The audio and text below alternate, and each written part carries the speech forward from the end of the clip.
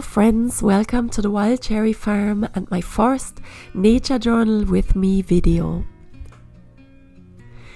A few weeks ago I shared how we use a journal to do nature study, and today I want to give you a little peek into our process from start to finish.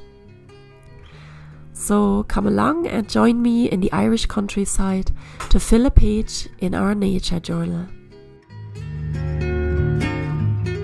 It was a very wet and gloomy day, and we were on holidays in our camper van, and I decided to just make use of today and draw something in my nature journal. So I took out my pencil case. I made this myself a few years ago, and so all I needed was like a pencil, a few black pens, and my Winsor & Newton travel kit watercolors, and of course my nature journal. I found a few oak leaves outside that I just picked up from the ground, and I decided to draw them. They're not really native to Ireland, but still they're growing here, and I decided to find out more about them. So first I took my pencil and started to roughly get the shape of the leaves and the twig. So when I first draw the outline of something with a pencil, it doesn't have to look good at all. It's just really about getting an idea for the shape of the thing I'm drawing. Later I'm going over it with a black pen anyway. I don't always do that, but I decided to do that today.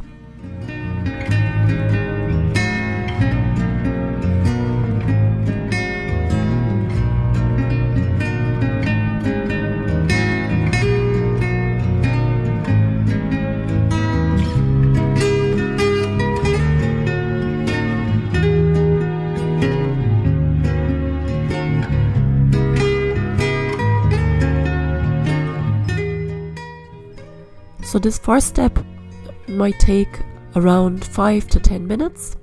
You just get an idea and roughly sketch the shape.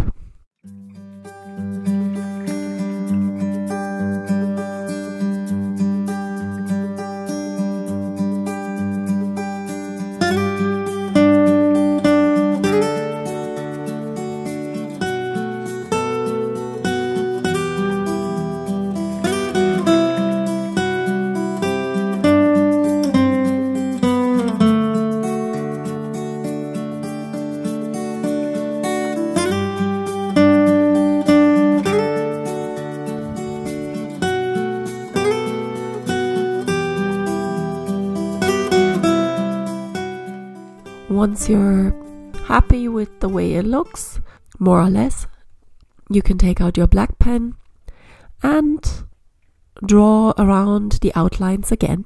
And this time you already know what your leaves or twigs look like, so it's a bit easier the second time around. And you also have your sketch to follow along. Just follow the outline. And again, it's not about looking good or creating a piece of artwork, unless that's what you want to do.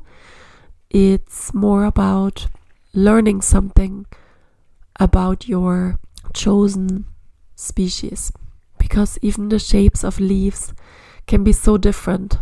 Even the shapes of oak leaves can be different. I knew that this was an oak, but I didn't know what kind of oak when I started out. So before I even find out the name, I just spend some time with my species and just draw it, find out more about it. I could write some questions on the side if I wanted to.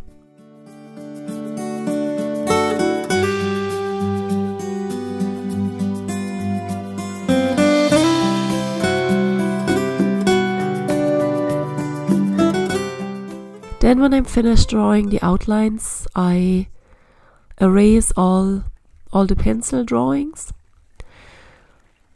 and then I add some color.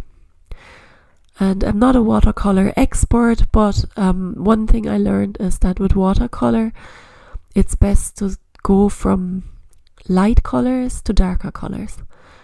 So I look at my object and I see what is the lightest color here, and it's kind of a yellowish tone.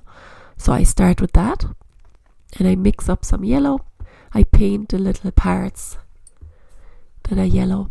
And when you mix colors, you can really play around with them. You don't have to get it perfect either, but just I find it even easier to have a smaller color palette like this, like a travel kit, because I have to mix up my own colors.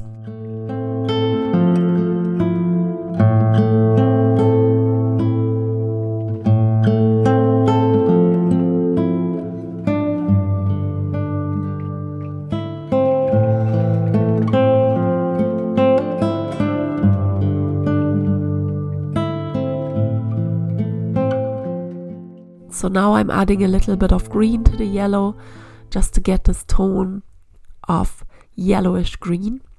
And I slowly go from light to dark. And with watercolors, you can just go over it a few times and it always gets a bit better with time. And even if you make mistakes, that's okay. Just keep going. No need to be perfect. I think it's quite satisfying to cut in the lines, even just with one type of green, and just color it all in, or leave a few gaps. Just play around with it.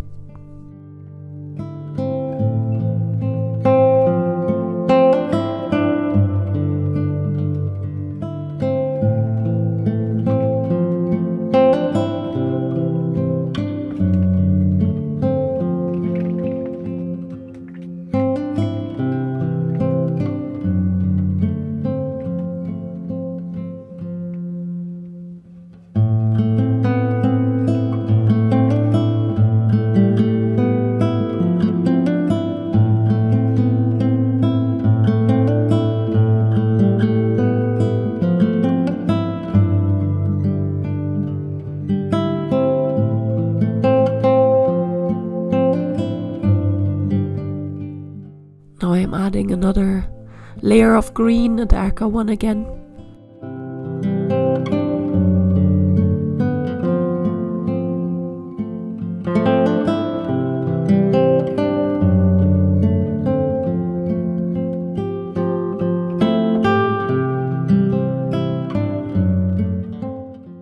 And now I'm mixing up some brown, and I'm still using the same color that I started with, and I'm just adding a little bit of brown. It's a brownish green now to paint the stem, the twig.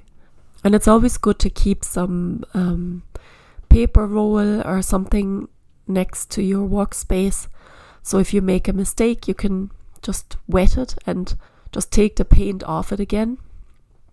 Or you can even do this with a brush, with a clean brush, and you just wet it with water, add a bit of water to the mistake that you made, and then with a dry brush take it off again.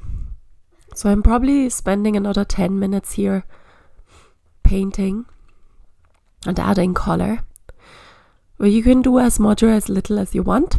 Keep it pleasant so you come back for more, and maybe challenge yourself to make one drawing each day for a week to get into it.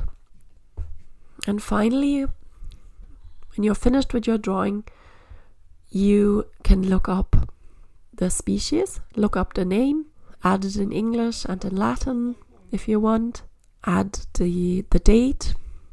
And sometimes I also draw a little picture of the weather today, or write down even the temperature, anything like to keep in your journal.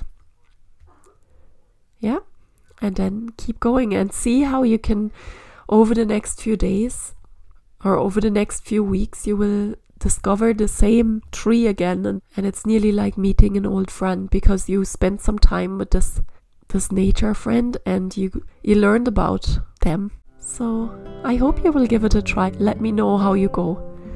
Thanks for watching. talk to you soon. Bye.